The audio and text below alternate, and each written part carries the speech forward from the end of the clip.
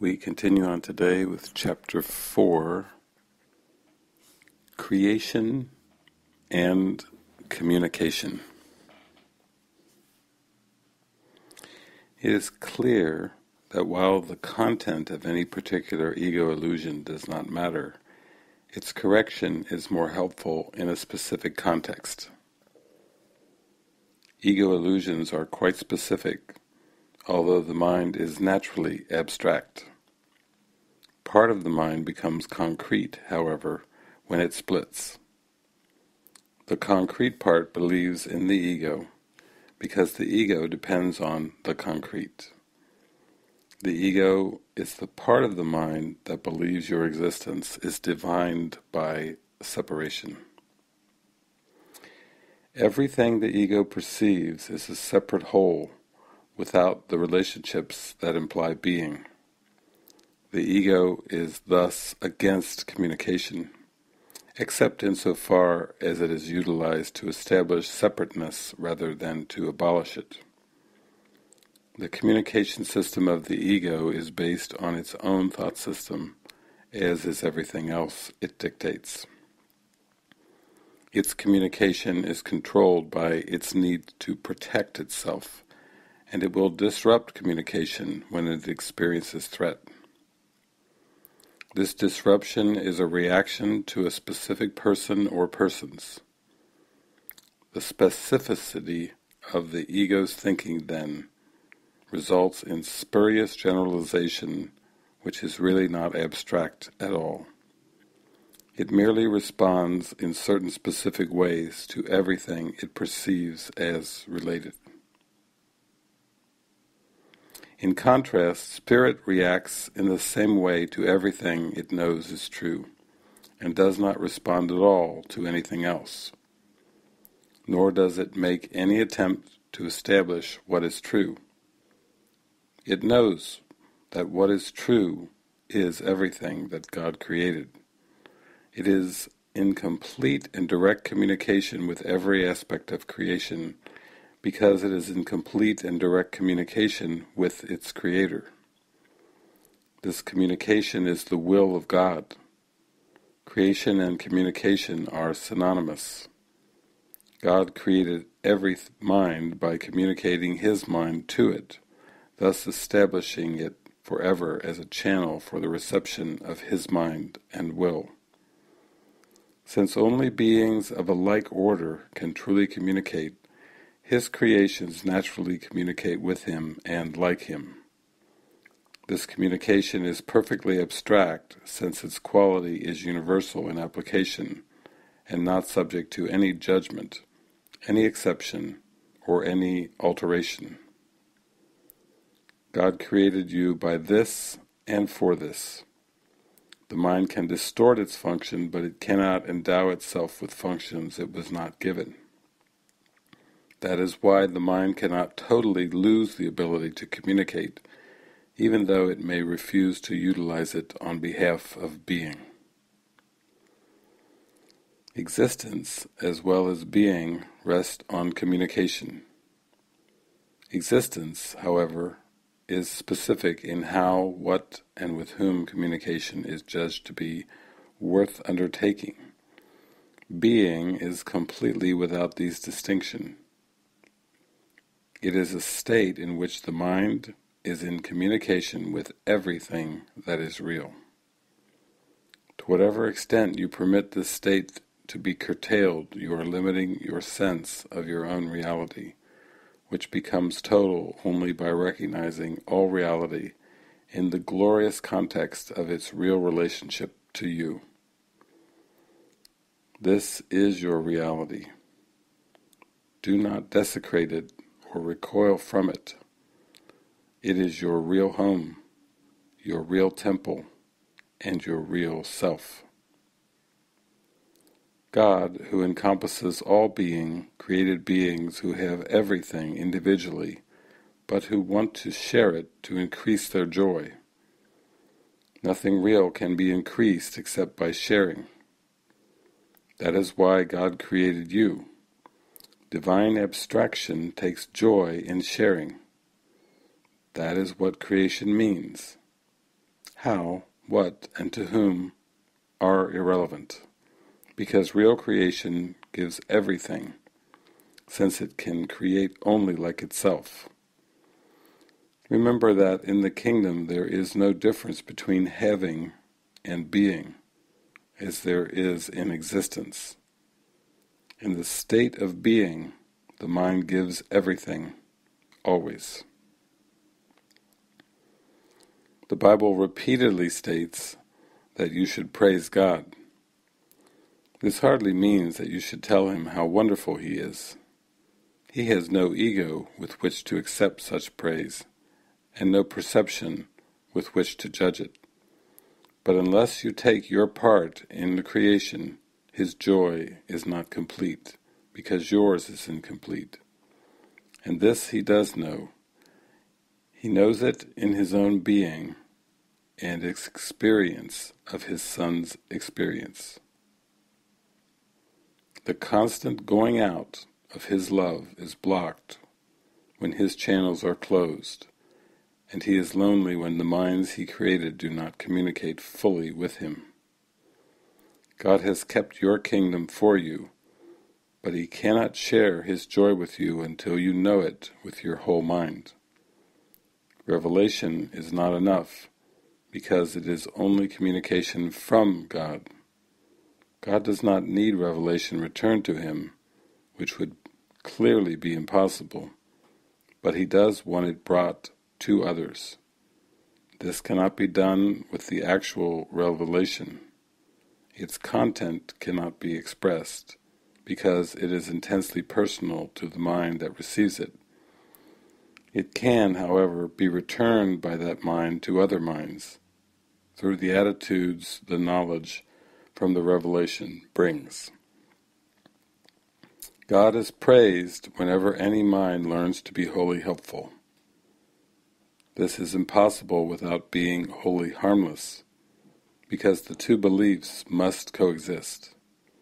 The truly helpful are invulnerable, because they are not protecting their egos, and so nothing can hurt them. Their helpfulness is their praise of God, and he will return their praise of him because they are like him, and they can rejoice together. God goes out to them and through them, and there is great joy throughout the kingdom. Every mind that is changed adds to this joy with his individual willingness to share it.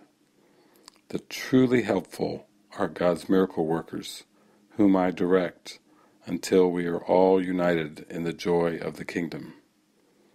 I will direct you to wherever you can be truly helpful, and to whoever can follow my guidance through you.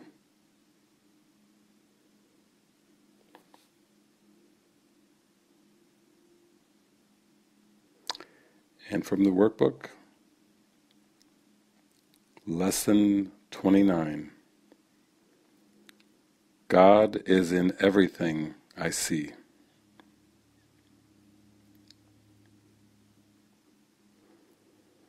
The idea for today explains why you can see all purpose in everything.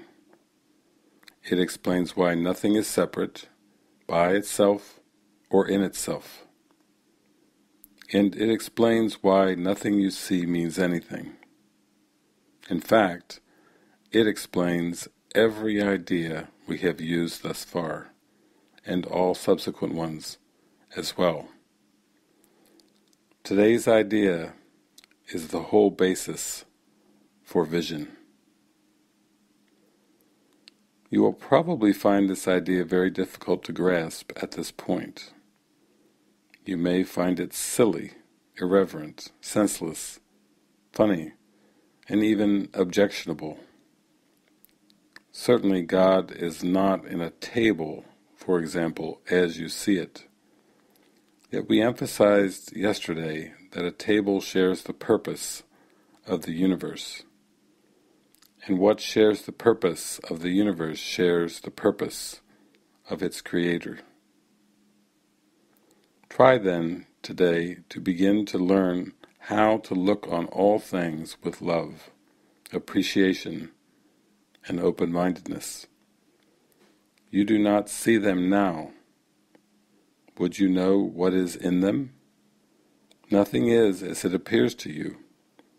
Its holy purpose stands beyond your little range.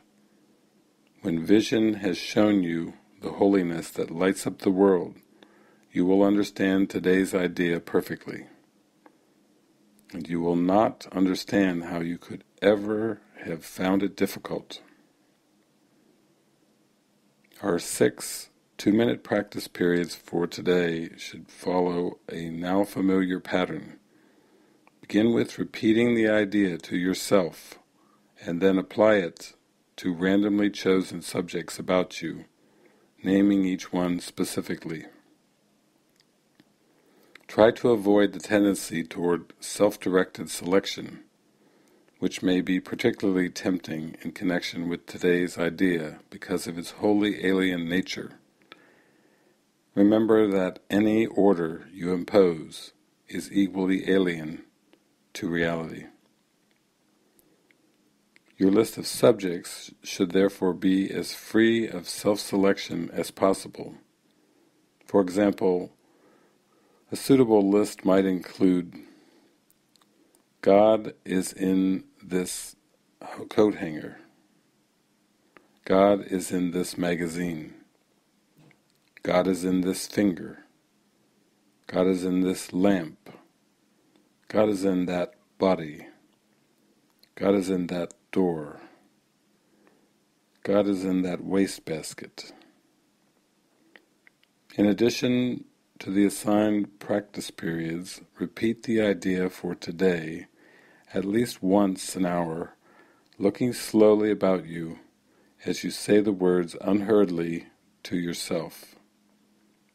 At least once or twice you should experience a sense of restfulness as you do this.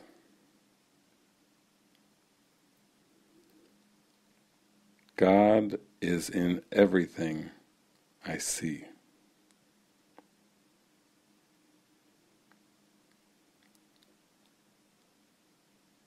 So today we take another stride toward vision, the vision of Christ, true seeing. Today's idea is a unifying idea. We are being told by the Holy Spirit that there is a way of looking upon the world that is all-inclusive, that is holistic, that goes beyond all thoughts of separate objects, separate people, separate concepts, separate images, drawing us into a very, very still state of mind.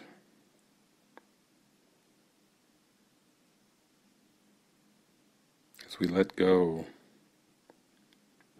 of the seeming foreground of separateness and sink inward into a very, very unified awareness.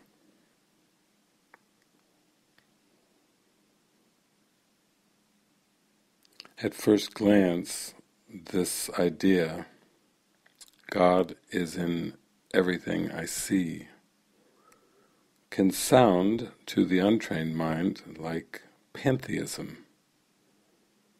Pantheism is a belief system in philosophy that God indwells in objects. But as the lesson yesterday and today point out, nothing really exists in and of itself, separate, defined by a location in time and space, a size, a shape, a texture. a smell. There's nothing that exists in and of itself. Not human beings, not trees, not mountains, not clouds. You might think of the world initially as a tapestry. It's a very large tapestry or quilt, and then the individual threads or patches begin to dissolve and merge into a unified whole. No lines of distinction. Nothing to differentiate anything from anything else.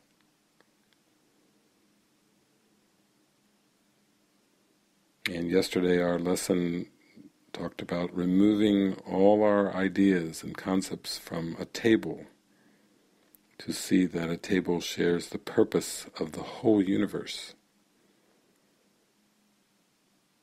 And with today's lesson, God is in everything I see.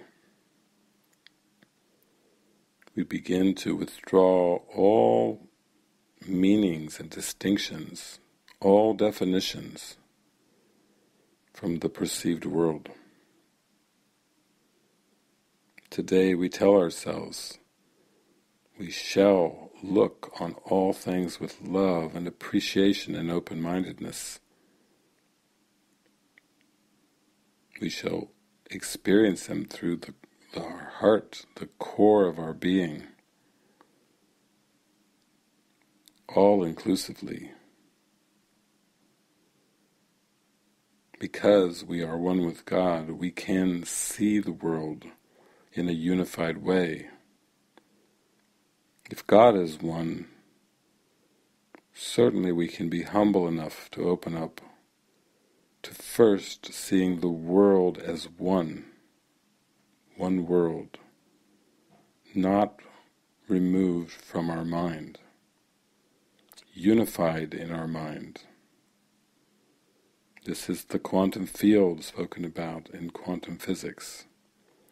Unified connectivity, pure connectivity. No inside, no outside, everything perfectly connected, perfectly unified. So we practice with what we perceive. We let our eyes look around the world. We make no distinctions in anything that we think of, anything that our eyes rest upon. As Jesus tells us, our list of subjects should be as free of self-selection as possible. We can apply this idea that God is in everything I see to everything specifically that we perceive.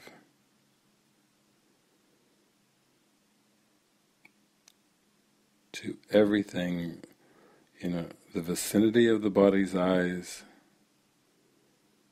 an iPhone, a computer, a mouse, a glass of water, a watch, a desk, and then glancing at trees and cars, the road.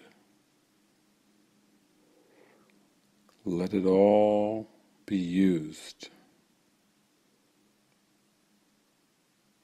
No particular order,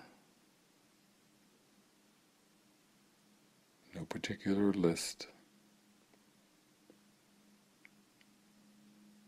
Let us use it inclusively with the sun and the moon and the stars, with hills and mountains, trees and flowers, animals. Let the list be all-inclusive. Anything that comes to mind,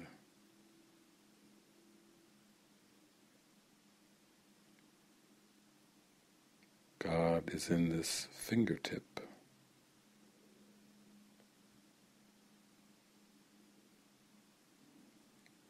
God is in this candle. God is in this plant.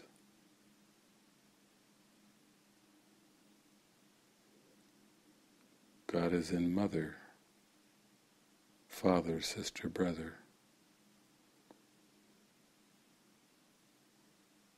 God is in parent and child, government, community, family. We sink deep inside. God is in everything I see.